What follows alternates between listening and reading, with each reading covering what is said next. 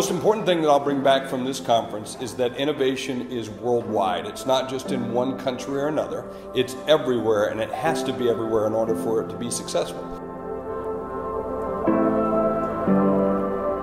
InnoTown is sort of like a intense series of suggestions of how you should innovate and sometimes how you should not innovate.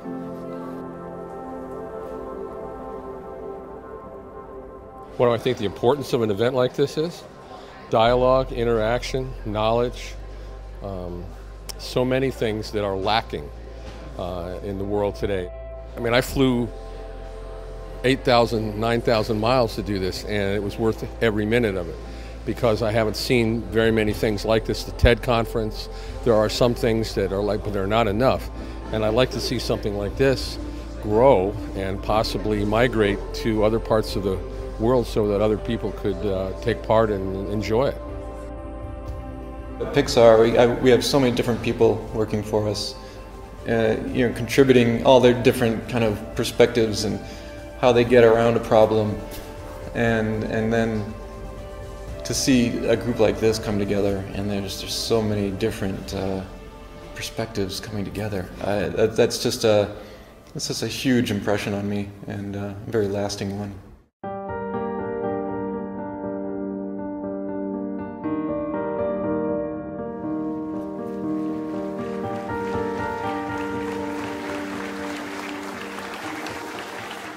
Innovation, requires doing things in a different way, requires variation, requires experimentation, requires sometimes making a mistake which then appears to be good for something else or something, but it requires doing things in different ways.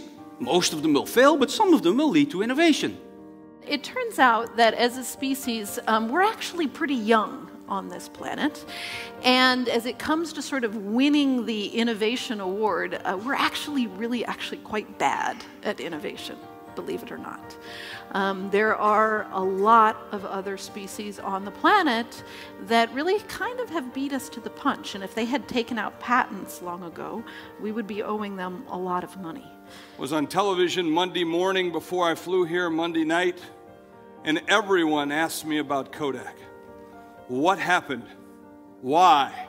Why did such a company that was so great go bankrupt?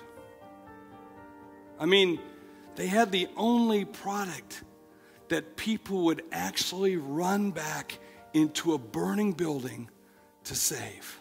The third thing I'm going to try and convince you of, and it's probably the most important one, culture is more powerful than strategy. And it's really important. In an economic downturn, everybody's trying to come up with a new strategy. Trying to think their way to success. It just doesn't work. The only sustainable point of difference for any organization, any sports team, any nation is culture.